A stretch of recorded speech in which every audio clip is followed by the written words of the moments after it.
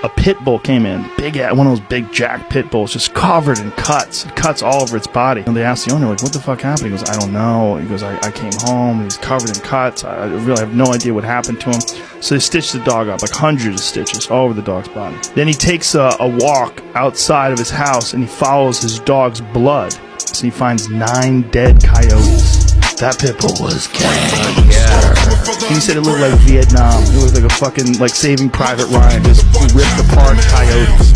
9 of them. This motherfucker just went mauling. And then you see this fucking fire hydrant head just that doesn't feel pain.